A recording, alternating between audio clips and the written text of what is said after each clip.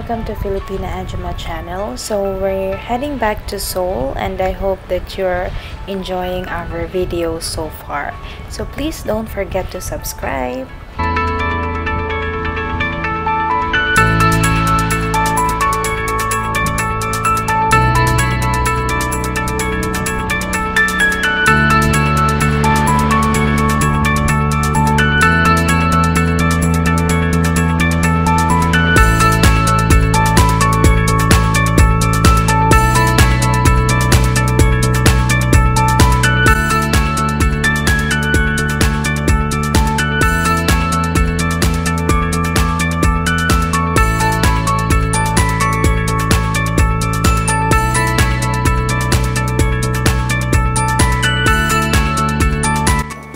Before I show you the Dongmyo Market or the Ukay-ukay market a la recto in Korea, please join us in our road trip to Seoul.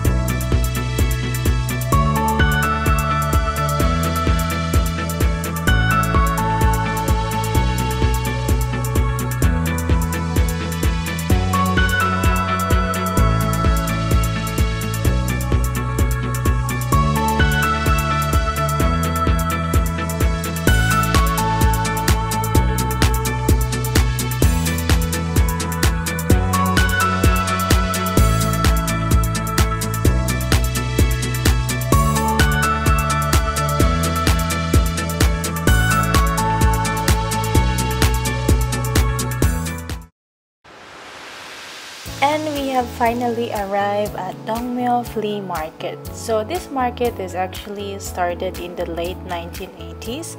So every day they are selling different types of items like wallets, electronics, old books, film, posters, or any vintage items. So you can actually have fun browsing and shopping without worrying about the cost. So definitely you can buy from maybe $2 above or maybe 40 peso above. So depends on what caught your interest. This market is also open from 10 a.m. to 6 p.m. depends on the vendor. So as long as they can sell, I think they will be open. And this place is actually located in Seoul, next to Dongmyo Shrine. As you can see, you can buy some antiques, old electronics, anything. So just have to find some good quality product.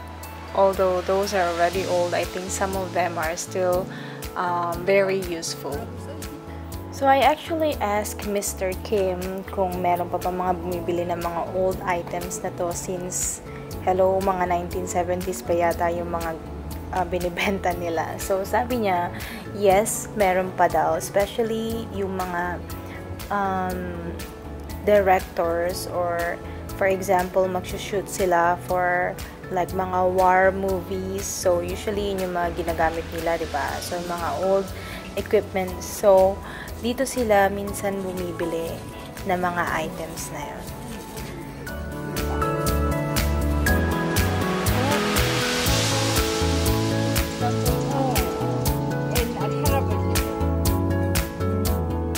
For example, this pipe and this old suitcase. So, sino pa bang may bibili ng ganyan, right? Of course, you can also buy yung mga second-hand, the winter clothes, bag, na designer bags, I believe, or mga ano na, class A siguro. So, yan nila pinibenta yun.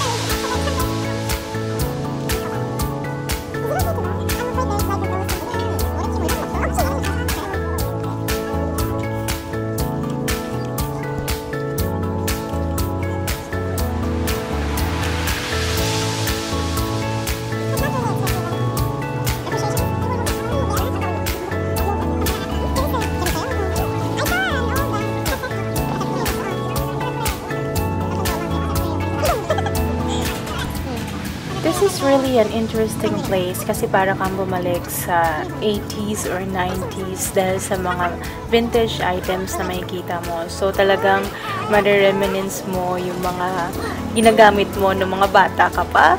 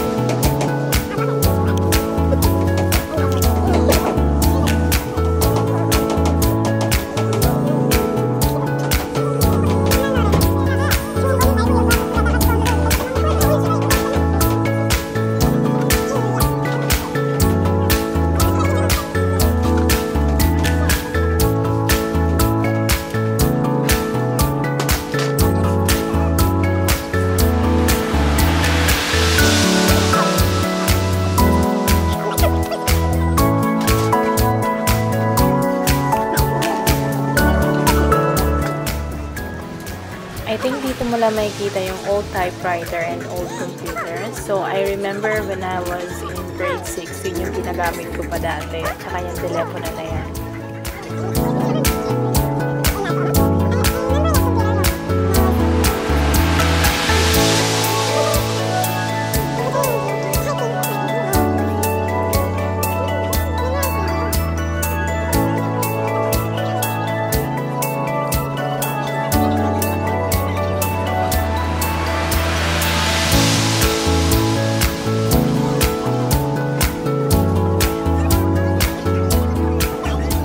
So, if you were born before 2000, definitely parang nagto-throwback ka sa mga nakikita mong items. Pero kung pinanganak ka after year 2000, this is also an interesting place kasi may malalaman at ma-realize ka kung ano yung mga ginagamit namin before. So, paghahalata ng mga internet dito.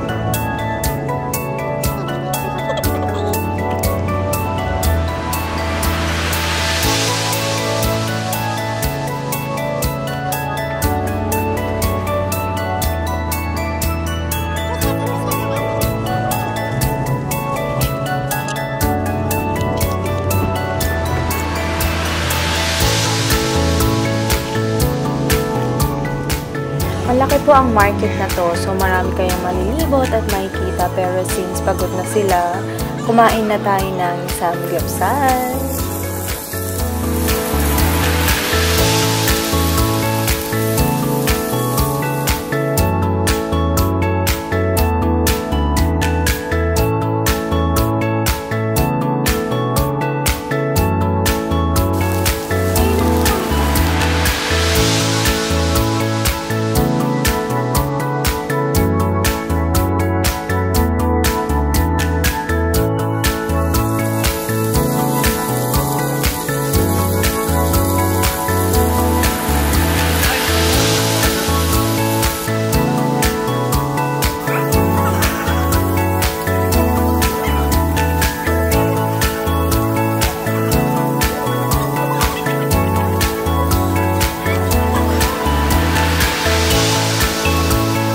Wag na po kayo magtaka kung bakit tumataba ako pagkatapos ng trip namin sa Korea dahil ito ang mga pinapakain nila sa akin.